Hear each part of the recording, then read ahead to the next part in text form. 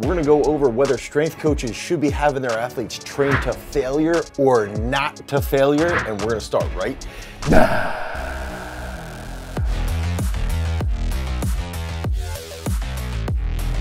So oftentimes as strength coaches, we love to push our athletes to failure, myself included. I think there's a couple different reasons here, okay? One, we like to push athletes to failure because we believe that there's going to be a better training response. There's going to be more muscular gains. You're gonna have that athlete dealing with the burn, right? And I do think there is some mental aspect around that. As a coach, you're like, all right, I want this kid to learn how to be comfortable with being uncomfortable, right? So we're trying to push these athletes as hard as possible. I also think there's an aspect of, this was a hard workout. This workout was super challenging. So when we push to failure, it makes it even harder. Again, this is all like personal anecdotes that I also do as a coach from time to time, more frequently probably even than that. But I think something that we've seen in recent research is that if we compare in the specific case of leg-based exercise, if one leg trains to failure versus another leg that doesn't train to failure except for on the last set, the leg that trains to failure on only the last set can actually get more reps done in that setting. Okay, so then we have to shift backwards and think, okay, what's the goal of the training session? What's the goal of where we're at with coaching these individuals? Are we trying to get more reps, more quality reps, and in turn that will lead to greater mechanical tension? Or are we trying to get a little bit more of a metabolic response or anything along those lines? And I think that when we can dial in and understand what we're trying to get out of that session, we might start to see things differently. So let's start to look at this specific paper from Pedrosa, combination of training to failure and non-failure, an unexplored approach. Unexplored approach of number of reps, rate of perceived exertion, time under tension, volume and load, and muscle swelling in trained individuals. And so what they ended up doing here is they actually had 14 different athletes or 14 different adults, right?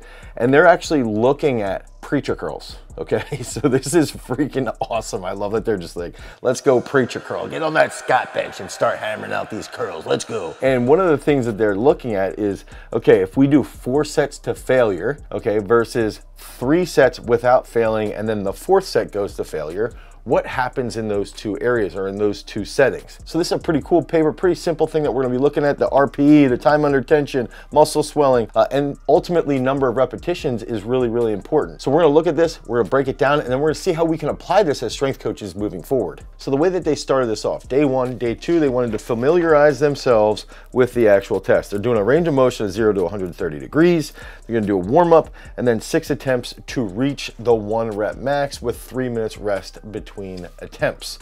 Okay, then day 2, so about 48 hours goes by, they'd warm up, they go 6 attempts to reach that 1 RM. That's 3 minutes still between those rest attempts. Then what they end up doing, day 3, day 4, okay, they're gonna do all of their sets to failure. Okay, so they have a biceps ultrasound, they have a warm up, they have 4 sets to failure, then they are looking at that biceps ultrasound to see muscle swelling. Okay, they can see a couple different factors there. So they're gonna be counting the reps, they're gonna be thinking about, what was your perceived exertion, and then what's that muscle swelling look like. Day 4, they're gonna come back, they're gonna do that again, but they're gonna do, instead of all of those sets to failure, they're only gonna do that last set to failure, and then they're gonna compare. Okay, they're gonna look at the biceps ultrasound, they're gonna do the warm up, they're gonna do 3 sets with a mean repetition. So let's say, we'll look into this a little bit more, but let's say it's 12 reps, okay, and then they'll do the last set, that last set to failure, and then they're gonna do a biceps ultrasound. So some of the stuff that we've got to remember is, what are they looking at? Okay, they're looking at rate of perceived exertion.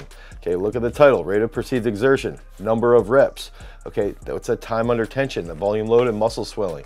And so what's interesting here is that when we're seeing that rate of perceived exertion, it was higher on the day that they were training every single set to failure. Okay, so every single set to failure definitely had a higher rate of perceived exertion. Now, let's jump on this right away. Does that necessarily mean it's the best workout or it's the absolute best for the athlete? No, not at all, but this coincides with the thought process that strength coaches have when they have an athlete fail. They want them to think like, wow, that was a very hard workout. So they leave the gym and they want to come back because it's a hard workout. They associate difficulty and challenging workouts, with big time gains, which is good. That's a positive. Now, when they're looking at training to failure, on every set versus training to failure on just the last set, when you train to failure on just the last set, we see a larger amount of repetitions, okay? So the athlete is able to get more reps when they only fail on the last set, okay? So that's a big thought process or a big concept that we have to go under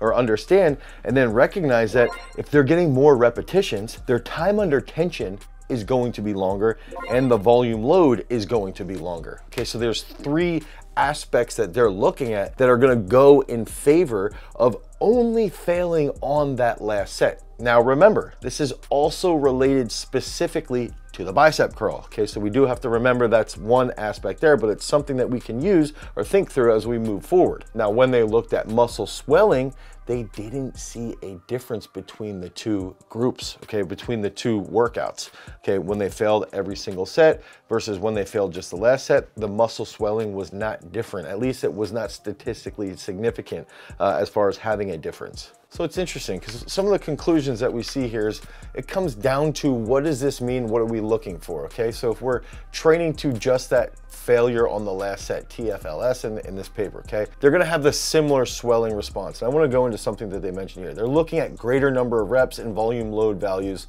for just failing on that last set, while the training to failure on every set exhibited higher RPE, and they do actually say that it has higher time under tension. I wanna look into that a little bit further because I'm not sure that would actually make sense. But anyway, the results indicate that TFLS and the preacher curl, so failing on just the last set, the preacher curl exercise leads to significant muscle swelling and allows for achieving a higher number of repetitions and volume load with lower discomfort compared to that training to failure on every set. And this also suggests that TFLS training on that last set may promote an anabolic stimulus similar to training to failure on every single set in a less catabolic environment. So one thing that we've got to remember is that when there's cell swelling or when there's muscle cell swelling, typically that should signal that there's going to be a greater muscle protein synthesis response. What am I taking away from this? I think there's a couple big factors. I think that one, when we're looking at big time strength gains, especially with technique, if we're doing cleans or snatches,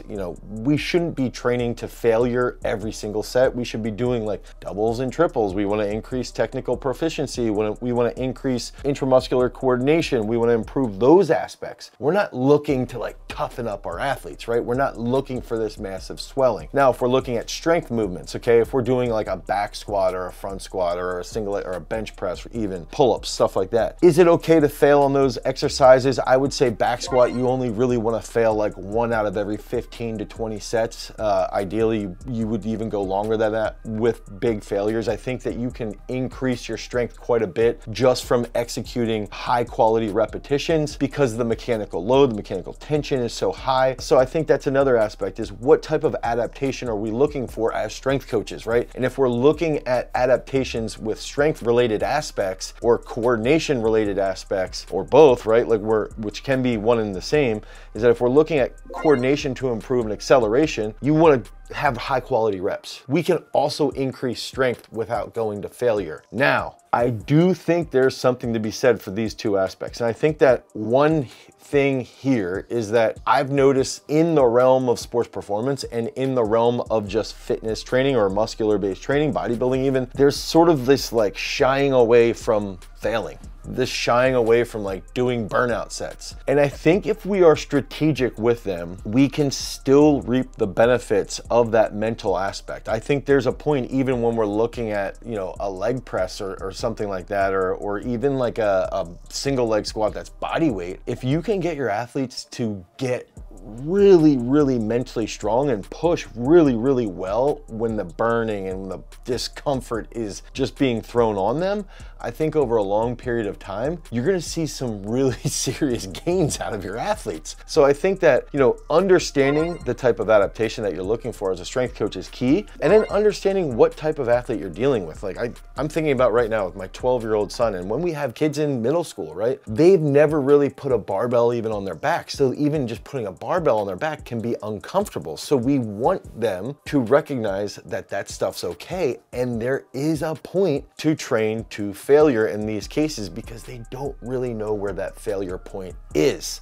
And that can help then later on get more quality reps. And so I think that I would listen to this study 100%. I think that moving forward, I would look at this and say, okay, even when we're doing like our hypertrophy-based work, and if you're inside of Peak Strength, which is our strength training app, and you can head over to peakstrength.app, the Google Play Store or the Apple iOS Store. When we use Peak Strength, we're looking at that, and those hypertrophy movements, those accessory-based movements, we will push to failure on like that third set or that fourth set. And I think that you're still able to get really quality reps with that drive, with that focus, with that ability to deal with discomfort. And I think that that's where I would move forward with this. And I still also would just caution, it's still okay. You will still get good gains if you're doing plyometric work throughout the week. You're doing good technical coordination exercises like cleans and snatches throughout the week. You're doing those big time strength movements throughout the week. It's still going to be beneficial to train to failure with bodybuilding type movements. It's going to pay off with any lagging injuries or with any lagging areas that you might have. And I do believe it will pay off mentally. But all in all, I think this study is an absolutely great study from Pedrosa, where you can look at this and say, hey, maybe instead of failing 4 or 5 sets with our bodybuilding stuff, let's back down to 1 or 2,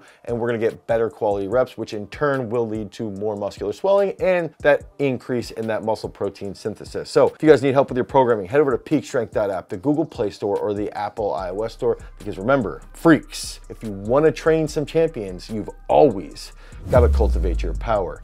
Peace.